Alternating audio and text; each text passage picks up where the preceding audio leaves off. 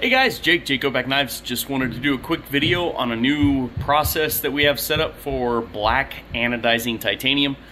This has been a pretty new process for us, so we're just trying to kind of get everything dialed in, but I wanted to show you guys because I was pretty excited about how it worked out. So I'll give you a rundown on our current anodizing system. Forgive the mess here, we're still moving into the shop, so it's a little bit of chaos. But basically, we run a tank that we built. Just basically, it's probably 4 gallons or 5 gallons or so. Fill it up with water, put some trisodium phosphate in there, mix it up into solution. We have a copper plate separated by a little shield just to prevent accidentes.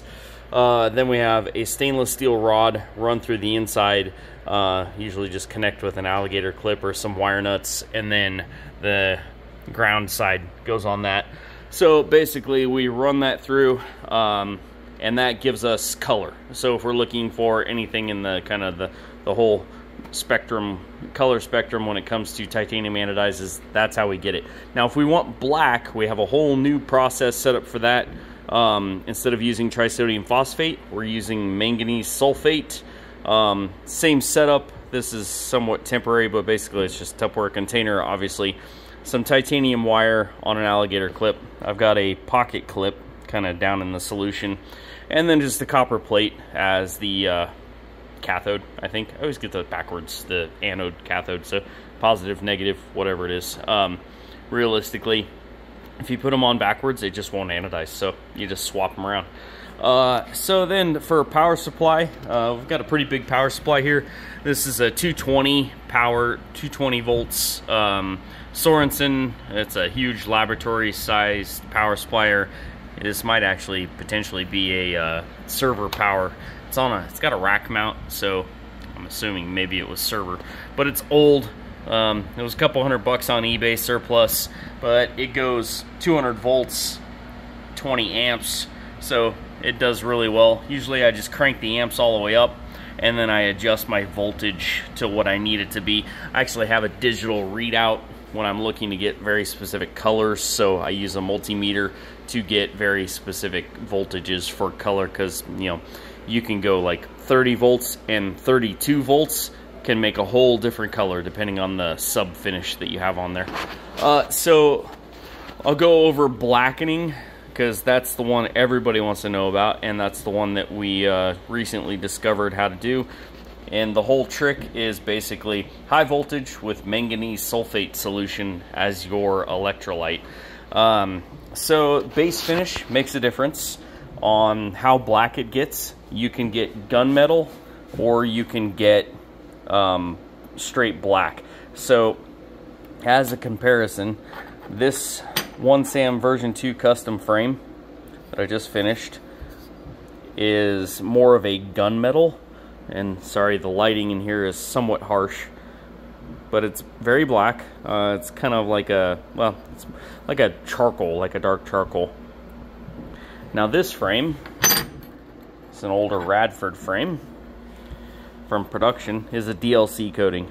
So sorry, it's got a lot of lint and dust on it, but that's a black fallout DLC finish. So this is a coating, this is not anodizing. So comparing the two, you can kind of see in this lighting, even though it's somewhat harsh, you can see this is a little bit more gunmetal, like charcoal. This is really black.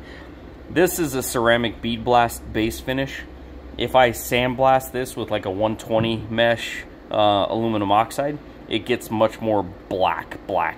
So your base finish, you'll have to play with. That's going to give you a lot of difference in your final finish. But I'll just basically give you a rundown and show you how it works. It's super fast. I've just got a copper plate hooked up on the backside. I've got a sandblasted, this is a 120 mesh or 100 mesh aluminum oxide sandblasted clip. It's already in the solution, so we'll just hang that up over there. Crank on my power supply, and it's roughly 100 volts. It's not really pulling much amperage here, so that probably means that I don't have a good connection. There we go.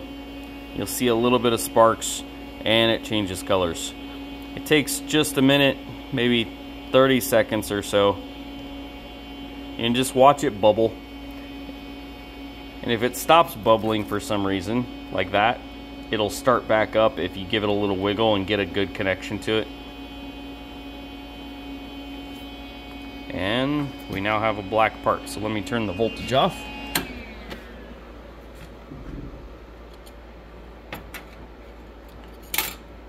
I'll throw that off here. We'll go wash it real quick.